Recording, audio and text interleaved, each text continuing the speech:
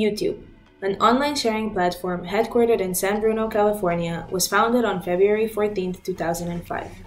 It started as a platform where people mostly shared their home videos, and it developed to what it is now, a multi-billion-dollar corporation. There is a number of genres on YouTube, from beauty to DIY and even cooking videos. However, this video will focus on one of the fastest developing genres there is, travel videos.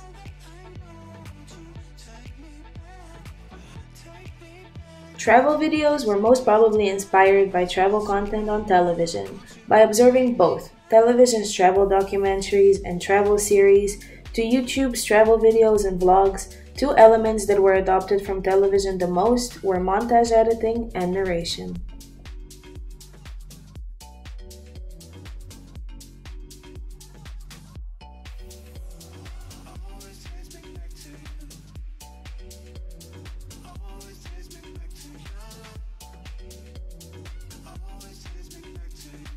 Montage editing is super popular in travel videos on YouTube.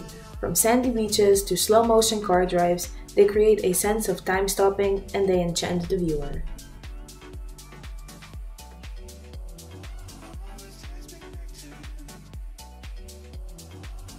Narration, on the other hand, is more popular in travel vlogs as it connects the montages and helps create a better sense of time in these videos.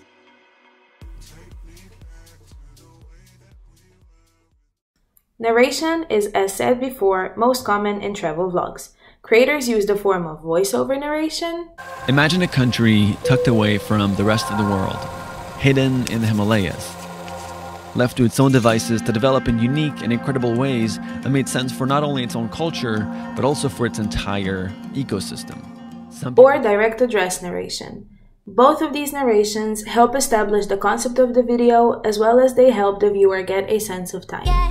What's up, everybody? Welcome back to my channel. Hi, everyone. That was a good shit we never done. We are off to Bora Bora to celebrate Nate's birthday. Yay! Direct address narration is used more or less in travel series on television, whereas on YouTube it helps to create a timeline so the viewer can easily follow the whole travel, as well as it helps link the montages and creates a more harmonious flow throughout the video. What's up, guys?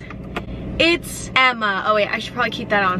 What's up, guys? It's Emma, and it's 3:30 a.m. and I'm fucking tired. But we have fun stuff planned, so you gotta do what you gotta do. Sometimes you gotta get up early and to do what you love. Okay.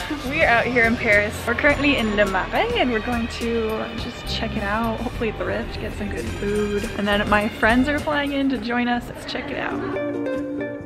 Voiceover narration is often seen in travel documentaries on television and is used both in TV and YouTube content to establish the concept of the video, as well as it helps navigate through the video. Finally, it was time to depart. First stop, the Arctic Circle.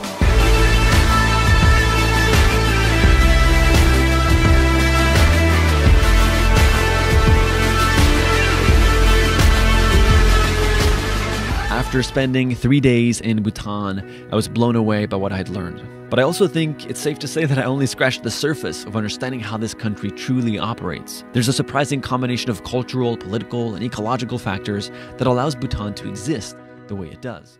After analyzing both television and YouTube travel content, I can firmly say that montages are extremely popular in both.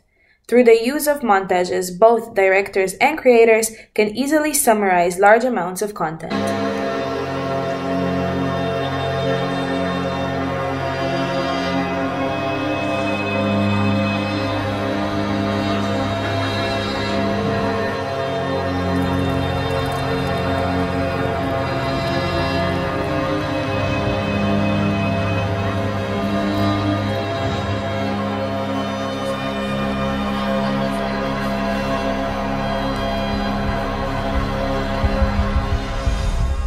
Even though the genre of travel videos on YouTube did adopt some elements such as narration and editing from television, the platform offers aspects that television does not.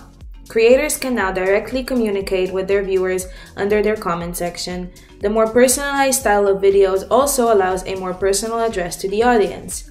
Another thing with travel videos on YouTube is that they are often more honest and show good and bad experiences of traveling, which can help other potential travelers as well. Some would say YouTube started a new era of broadcasting.